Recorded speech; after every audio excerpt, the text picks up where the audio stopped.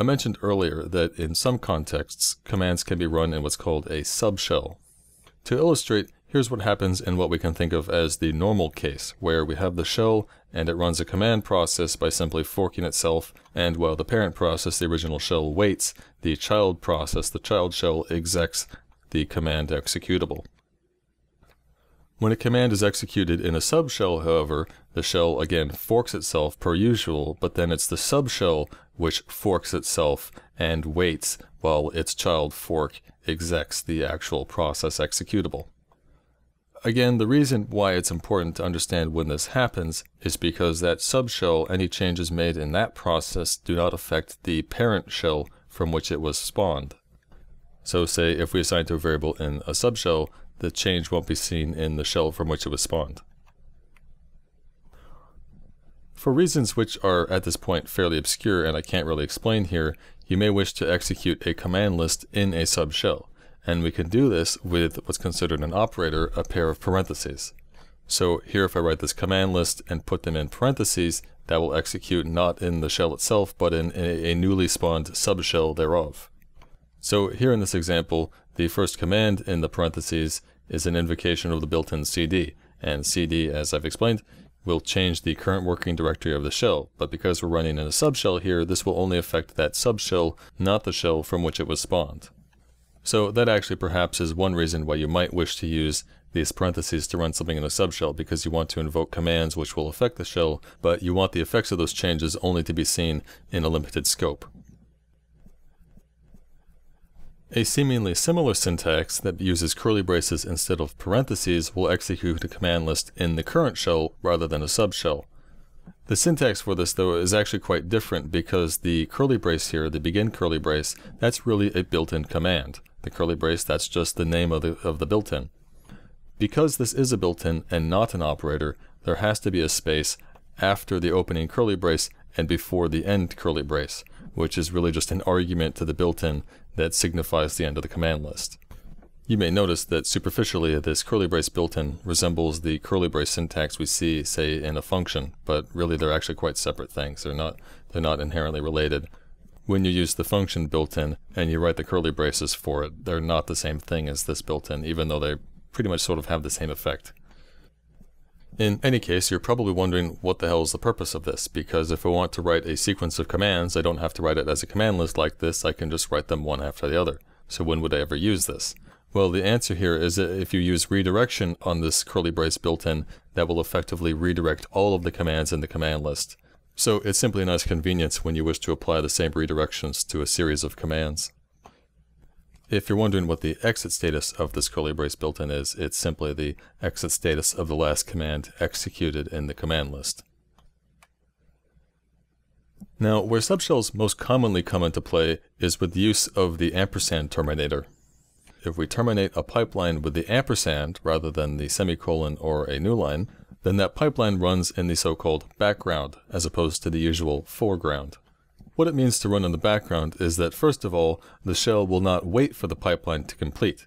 Secondly, it means the commands of the pipeline are run from a subshell, and it is this subshell which will wait for the commands of the pipeline. Additionally, anything running in the background should not read from the terminal from which it was spawned, because that would interfere with the continuing operation of the shell.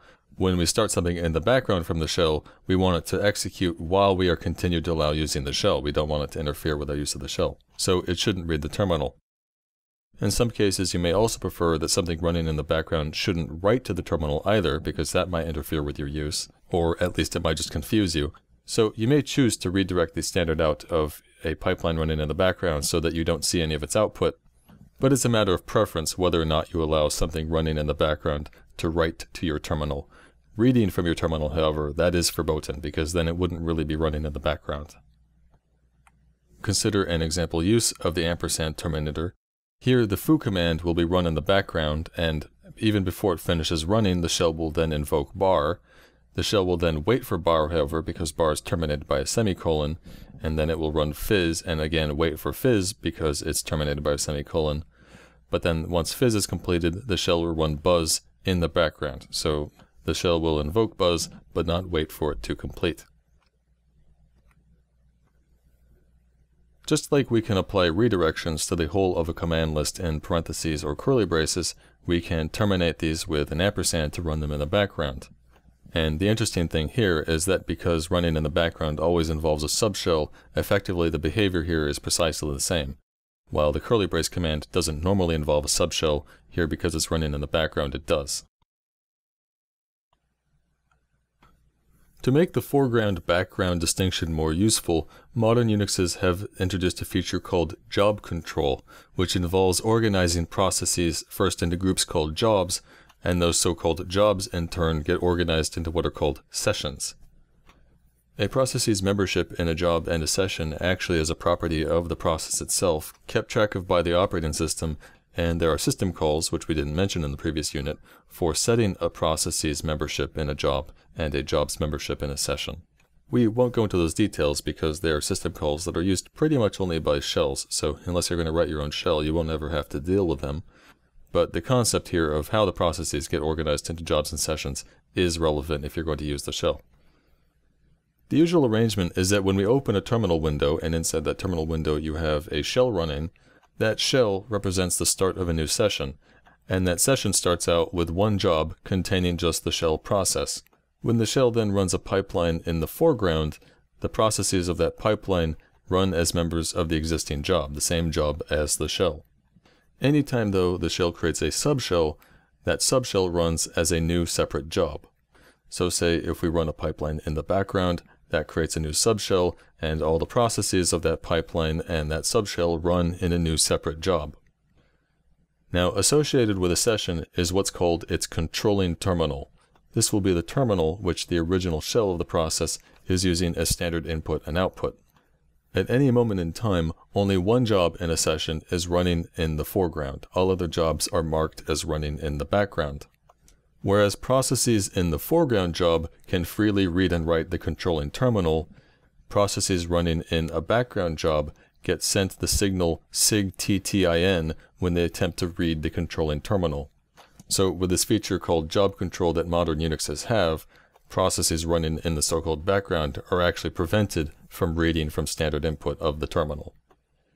The other special thing about the foreground job is that when the user at the terminal types Ctrl-Z, this sends the signal sigtstp, which means terminal stop. This signal is sent to all the processes in the foreground job, and the default behavior when a process receives sigtstop is to suspend execution. What Ctrl-Z also does is send the signal sigcont, as in continue, to processes in a selected background job, therefore resuming them if they had been suspended, and that background job is also then moved into the foreground. So quite simply, Ctrl-Z will suspend the foreground job and move another background job into the foreground. Usually when the user hits Ctrl-Z at the terminal, they want to suspend whatever job is running and get back to their shell, so normally the background process that gets resumed is the one with the shell in it. To manage the jobs running in the session of our shell, we have three built-in commands. First, jobs, which will list all of the background jobs, and their job numbers, which are numbers assigned to uniquely identify each job. Then we have the bg command, as in background, which will nominally what it does is it moves a job into the background, but what it really does is it effectively resumes any job that's been suspended because it sends the sigcont to all the processes in a background job you specify by number. This is most typically useful because say we invoke a command, but then it takes too long and we want to get back to our shell, so we hit Ctrl-Z, that suspends whatever program was running, that puts it in a background job, but it's suspended and we want to then resume it, so we write bg and its job number too, so it can continue on in the background while we get to work with our shell.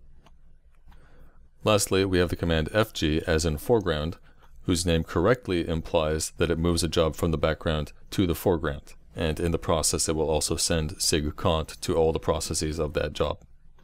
So with Ctrl-Z and these three commands, you can control the jobs running in your session. The very last thing we'll talk about in this unit are shell scripts. A shell script is a file of shell commands using the bash syntax, and the idea is we can execute this file just like we can say execute a file of JavaScript code or a file of Python code. So assuming we've written such a file that consists of a list of shell commands, observing all the rules of shell syntax, if we wish to execute this file, we can do so with the built-in command source. The source command is invoked with the name of a file as argument, and what it will do is read through that file and execute the commands in the current shell. So what we get from this is the same effect as if we were to read through that file and manually enter at the command line each command one by one. So for example, what actually happens when we start up a new shell in a new terminal window is bash will invoke the commands in a file in your home directory called .bashrc. RC here stands for run commands. The idea of the .bashrc file is it's a place we can put any sort of customizations we want for our shell, and because this file is run every time we start a new shell, we don't have to manually enter the commands in this file each time to get our shell the way we want it. Like say, very typically in a .bashrc file, you'll see lines giving default values to certain environment variables. In any case, it's important to understand that this shell script, this .bashrc file, is run with the source command, such that all the commands in that file are executed in the shell itself, not some subshell thereof. Now, sometimes we don't want a shell script to affect our current shell. We want it to run instead in a subshell. To do this, we can simply invoke the bash interpreter as a program and pass to it as argument the name of our shell file. The bash interpreter in most Unixes will be found at the path /bin/bash, and so here we are starting bash and telling it to run the file foo.sh in the current working directory. Be clear that shell scripts don't have to end in .sh, but it is a common convention. To make invoking this script more convenient, we can use a bit of Unix magic called the shebang. If we start the first line of our script file with the number sign character followed by an exclamation mark, followed by the absolute path to a program, usually an interpreter, in this case the bash interpreter /bin/bash, but if we were writing a Python script we could put /bin/python, and if we were writing a Perl script we can put /bin/perl, and so forth. But in any case, what this special line does is it allows us to invoke our script file, which is a text file, as if it were a binary executable.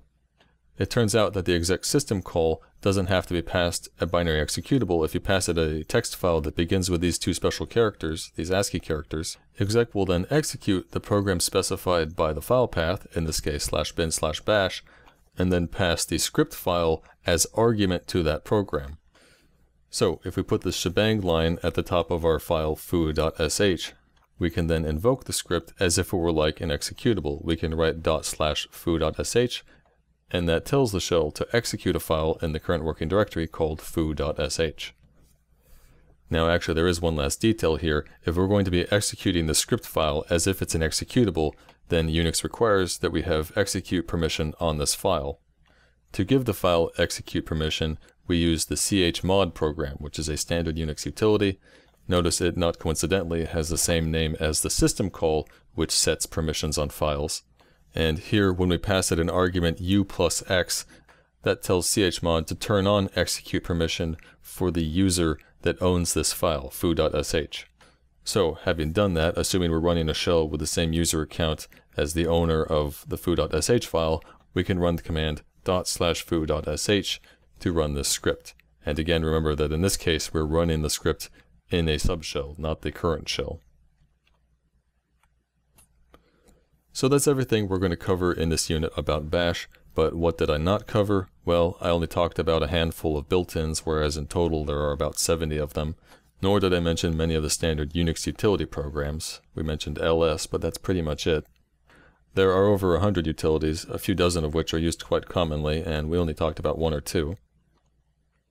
So if you're going to want to use the shell, you're definitely going to want to learn to use more of the Unix utilities, and also you're going to want to learn at least a handful more of the built-ins. And aside from those two major areas, there's a handful of other features that I didn't discuss, like for example, it's possible to have values which aren't strings but are actually arrays. And there are other features like aliases, and there's what's called the history mechanism. And also, when I talked about substitutions and expansions, I glossed over some of the more complicated forms. Those are all what I would consider rather advanced uses of the shell, and you can probably get by for years without ever using them, but they are features which you may eventually wish to look into.